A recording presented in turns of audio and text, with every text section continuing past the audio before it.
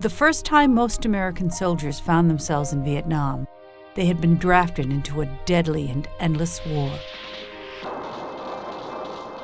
I landed here in 1965, just outside of Da Nang at Red Beach.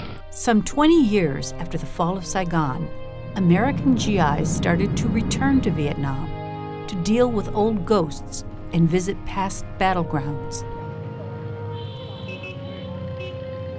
Vets with a Mission organizes tours of veterans to return to Vietnam on reconciliation trips, to build health clinics, and do other humanitarian work.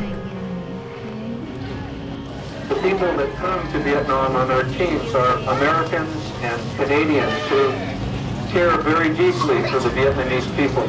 5 years ago, we were contacted by the Department of Health in Da Nang City and asked to come to Quang Nam Da Nang to consider building clinics in the rural areas.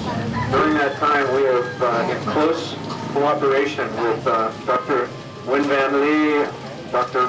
Buxy Khan, and many others from the Department of Health, have worked together to build clinics in Taman, Qusan, Hip Dip, Phung Phuc, Tô Lam, and Vinh Lam. This will be our first clinic, the Wahai Clinic in Da Nang City. As we all know, both Vietnamese and Americans and Canadians, there was much suffering in this area during the war. Many of the veterans that come back with us each year served in this area. A rear area was right here in Da Nang, right here at China Beach. That was during a time of war, but now this is during a time of peace. Veterans come back to connect to the past.